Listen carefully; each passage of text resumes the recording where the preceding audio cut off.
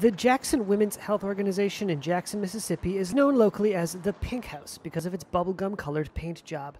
It's the last abortion provider in the entire state of Mississippi and the frequent site of showdowns between anti-abortion activists and rainbow-vested volunteers who escort staff and patients to the front door. Lori Bertram Roberts is the executive director of the Mississippi Reproductive Freedom Fund. It's an abortion desert.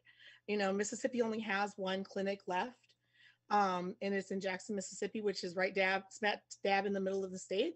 So that means for most people who aren't in central Mississippi, you're talking about at least a 1 hour drive, if not 3 hours. And the future of the Pink House and similar clinics in neighboring states feels threatened like never before.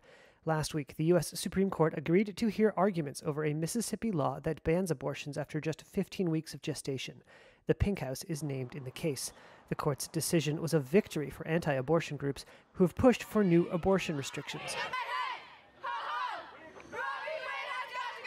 They're hoping the Supreme Court, with its 6-3 conservative majority, will diminish or overturn the landmark Roe v. Wade ruling that enshrined a legal right for a woman to terminate her pregnancy.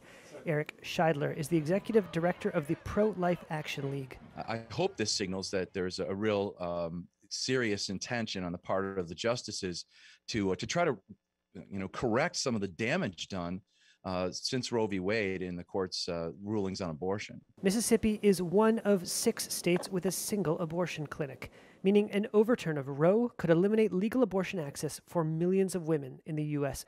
And abortion rights groups here and across the country view the pending decision with dread, says Roberts. This case would pave the way for being able to do more severe bans. If your state only has abortion up to 6 weeks, you effectively don't have abortion. The court is not expected to rule on the case until next year.